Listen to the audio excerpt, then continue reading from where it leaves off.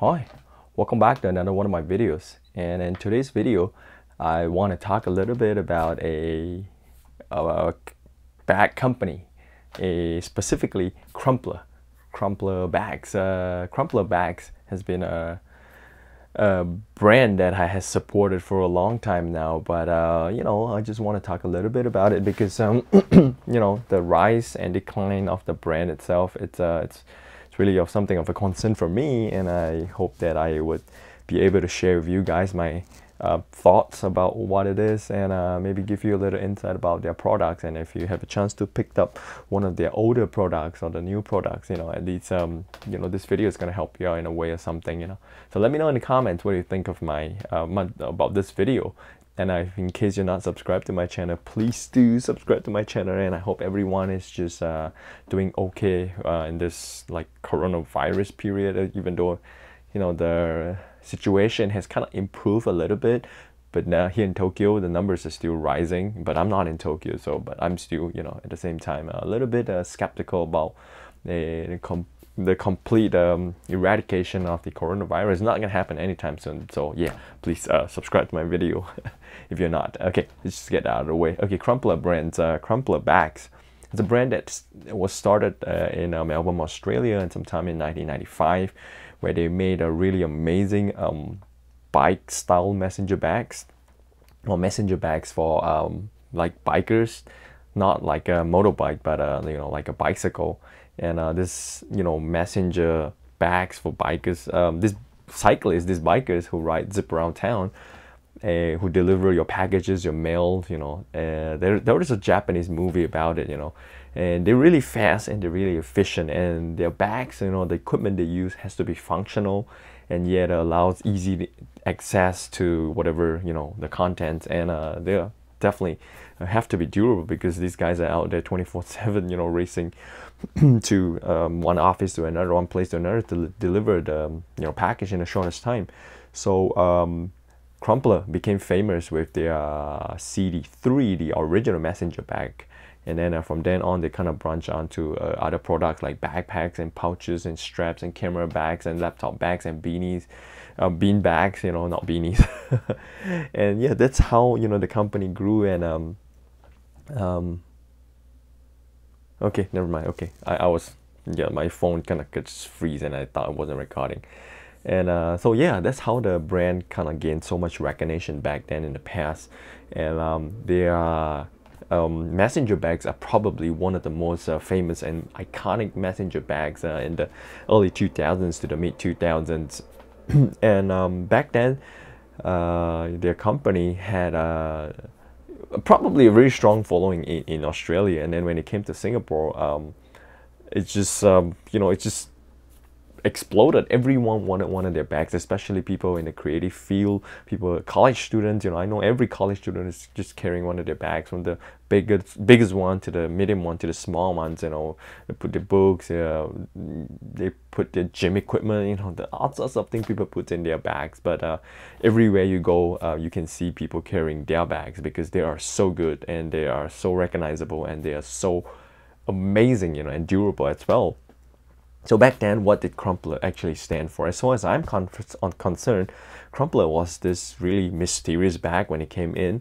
You can see a lot of people carrying their bags, but most of the bags has only this round little logo with the Crumpler Wiggly Man on it, and there's no words or nothing. If you know the brand, you know the brand. If you don't know the brand, you will be tempted to find out what this brand is. Why is everyone carrying their bags, like from blue to green to red to yellow to ones with stripes, like so colorful and so vibrant and so much joy and happiness in their product. The names are just so unique, you never know what is the actual meaning behind the name, but the names of their products is just always so unique. And when you finally find one of these Crumpler stores in the mall, you'll be greeted with this huge giant like Crumpler Man at the entrance, and usually in bright red. And then when you go into the shop, this whole assortment of colorful products just calling out for your attention. And then some of the Crumpler stores even have like a bean bag for you to just sit around and hang around and talk to the stuff and whatnot.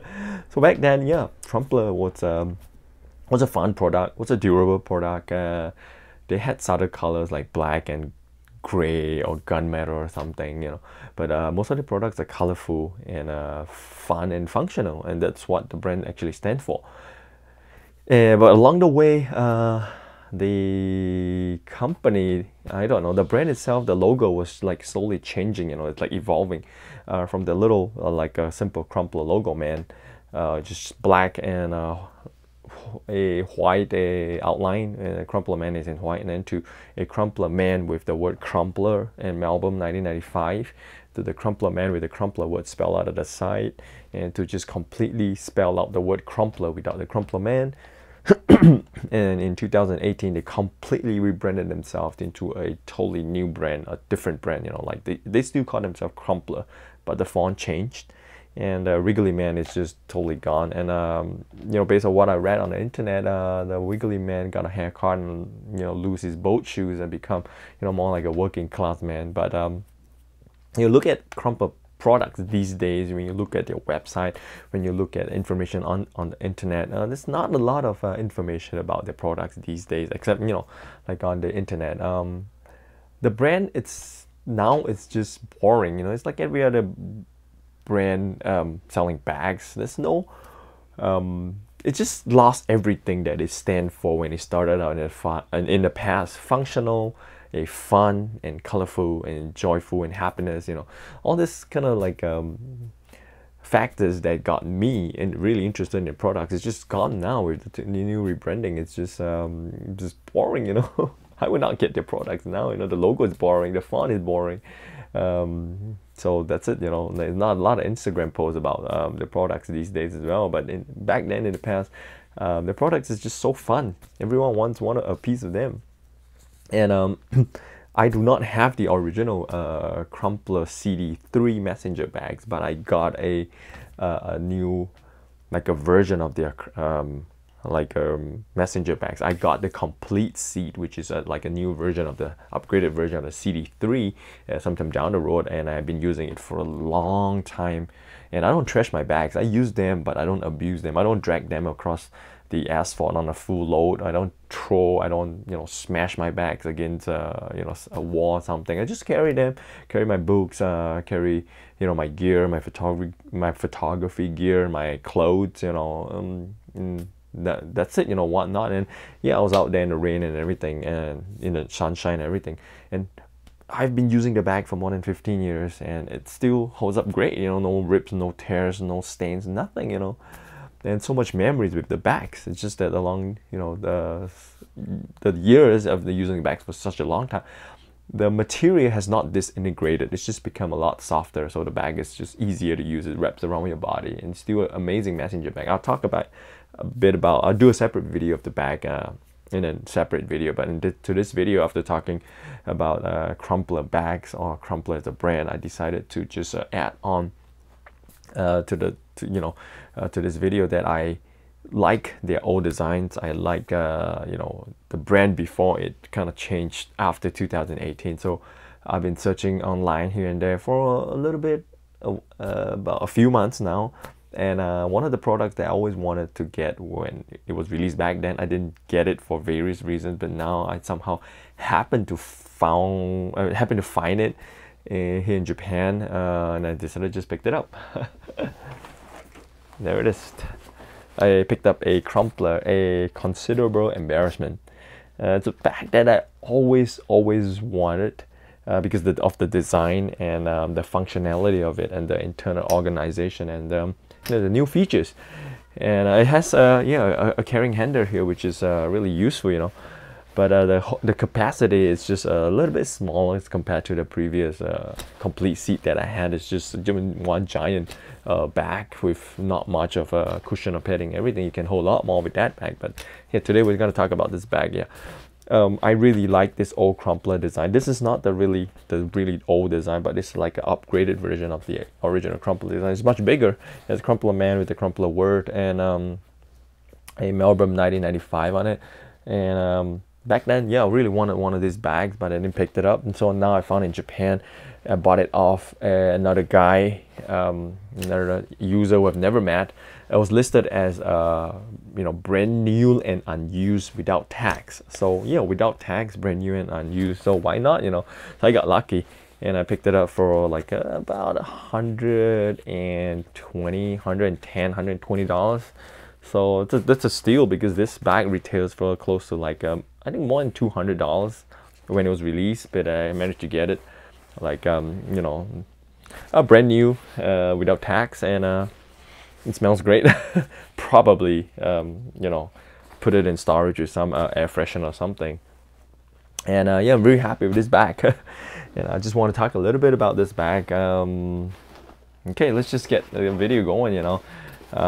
Yeah, basically it's just a messenger style bag. The Crumpler logo on it, and on outside it has a reflective tape here and two buckles, plastic buckles, and on the back here there's a grab handle that is you know, nicely padded. And the straps, the strap has a strap padding that is removable, and it has a little attachment here for you to, you know, hang your accessories and whatnot. And then there's a little like a adjustment buckle here for you to adjust the length of the strap. And on the buckle there's a little like an embossed Crumpler Man, and there's a little like a third strap here that is you know, you can change it to either the left or the right depending on if you're left hand, the right hander. You know, this is you know, messenger bags, like for you to strap across on the left side or right side, you know, and then the other strap will go along the other part of your body to secure it and not prevent it from moving when you're riding. And basically that's about it on the outside. Not a lot to talk about, you know. And then opening up the back, and it's red on the inside. You know, that's one of the reasons why I really like Crumpler bags in the past, because on the outside it looks all subtle and black and everything, and then suddenly you have like a fanciful color on the inside to velcro, decent sized velcro here to strap that down. But there's no way to mute this velcros. In the past I do have a Crumpler messenger bags, not messenger, a camera bag, and they do have like flaps to cover the velcro, so that you can just use the buckles and not, you know, give that irritating or loud velcro fastening and unfastening sound. But this is a messenger bag, so there's nothing. And a zip here, a zippered pocket here with internal organization for your pants and other accessories. There's a little like strap here with a little clip at the end for your keys. And basically, yeah, that's it on the outside. And then there's a little side, a compartment here that is, you know, the zippered side compartment here with the zip here. You can put your stuff inside. Your phone's pretty decent sized to here, about here. And then on the inside, you get 3 internal pockets, 1 and 2, and then the middle one right here, it's a little velcro on it. Yep, 3.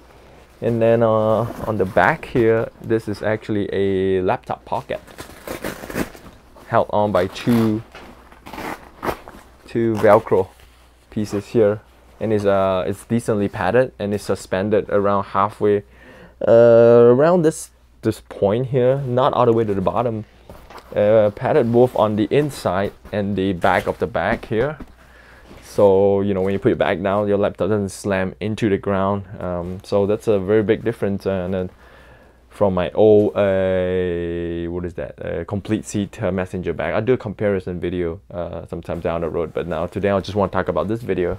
And then there's a little tag here that says the considerable embarrassment, and with a star on the back and some like authenticity hologram seal on it. So yeah, basically, yeah, this is a Crumpler, a considerable embarrassment. There's 2 versions of this. One is the considerable embarrassment, and then there is the moderate embarrassment, which is slightly smaller but similar in design. And I always wanted this black and red setup because it just looks so rad. And there are different versions of the considerable embarrassment. The first one, it's a much older design with the logo in the middle. That one's pretty boring. It doesn't have a drag handle here or carry handle. And I do believe this is like the middle or the second version or third version. And then there's a newer version of this where the logo is just a circle, and then there's a rectangular Crumpler logo on the side. I didn't want that logo. I wanted this one, the circular logo. It's just so beautiful. But thank God it's not in the middle here, because my Crumpler, a complete seat, has also has this logo on the side here. It's just a different older logo. So yeah, I got myself a brand new Crumpler bag of the older version, which I really love. And from my own experience, I can tell you that Crumpler bags last a long time. They are super durable. I have no doubt about the durability, even with the new Crumpler rebranding. With the new Crumpler series of bags, they will last forever. It's just that the design itself, I still prefer the older designs anytime over the new designs. It's just so cute and so unique and so iconic. And riding this around with my Shirley bicycle just completes the entire picture. So yeah, basically this is just me talking about the Crumpler brand, why I support it, and why I decided to get one of these awesome messenger bags, and why this will be probably one of the last products I get from Crumpler, because the direction that they're headed, it just doesn't appeal to me anymore. And last year, the famous Tokyo brand, Japan brand, headquarter from Yoshida Kaban, also decided to do a rebranding. Now it's no longer headquarter, it's called Ramidus Tokyo, which is like, I don't know. I still like headquarter, yeah, but I do have headquarter products as well, but that will be a different story altogether. So yeah, basically, this is my video for today. Let me know what you think of my, my bags, or if you want to see more of these Crumpler bags. But trust me, I will do an updated video of my Crumpler, a complete seat, and I'll do one on this. I don't think there's a lot of YouTube videos on Crumpler bags these days. Back then in the 2000s, everyone was using their bags, and then that was just, YouTube wasn't just big back then. Maybe it was just not many people using YouTube, but YouTube is just so big now. But not a lot of videos of the awesome products. So yeah, I'll try to talk a bit more about the older products that I have from Crumpler. In the meantime, yeah, if you're not subscribed to my channel, please do subscribe. Help me grow my channel, and hopefully someday I can give back to the community, And yeah, basically that's it. How long am I? I'm like almost 17-18 minutes in the video. Thank you so much for listening to my rants and me talk about my bags. And I'll just post up some pictures of me, in my different outfit of the day with this bag. And in the meantime, just stay safe out there, and enjoy yourself with a Crumpler bag. Okay, never mind. I don't know what I'm saying at the end of the video. Okay, take care, and I'll see you. Bye.